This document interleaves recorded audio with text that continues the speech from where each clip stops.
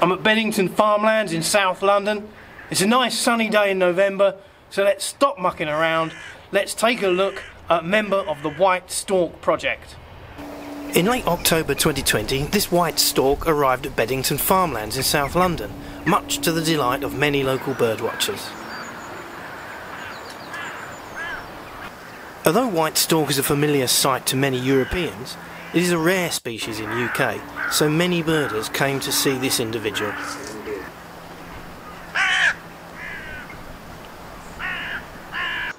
However, the blue leg ring with the code GB35 lets us know that he may not have reached Britain under normal circumstances.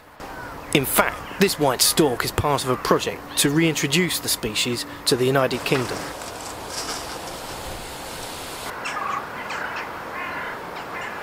The White Stork Project aims to re-establish this fantastic species as a breeding bird in Britain after an absence of several hundred years.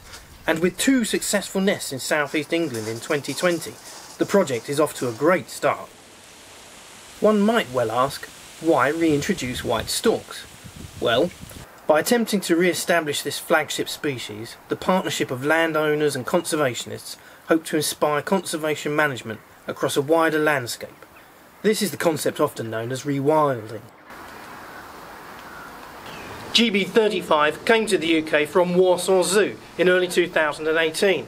He was being rehabilitated there after being injured in the wild, so he came to the UK, he entered the White Stork Project, and he was released here in January 2020.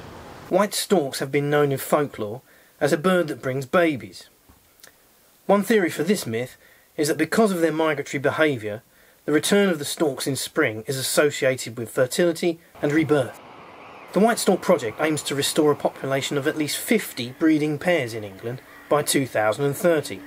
So look out for them, and you may be rewarded with a sighting.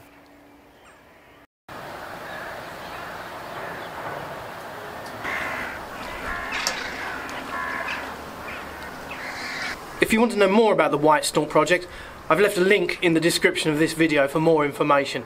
There's also going to be a link there for information about Beddington Farmlands Nature Reserve too. Okay, please subscribe to the channel if you want to see more birding videos like this. That's it for today. Goodbye.